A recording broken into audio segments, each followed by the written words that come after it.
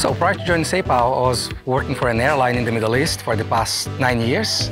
Before joining SAPO, I worked as a childcare educator for 5 years. I believe the experience that I acquired in my past job as a flight attendant will help me a lot, just because of the amount of people that I dealt from all nationalities.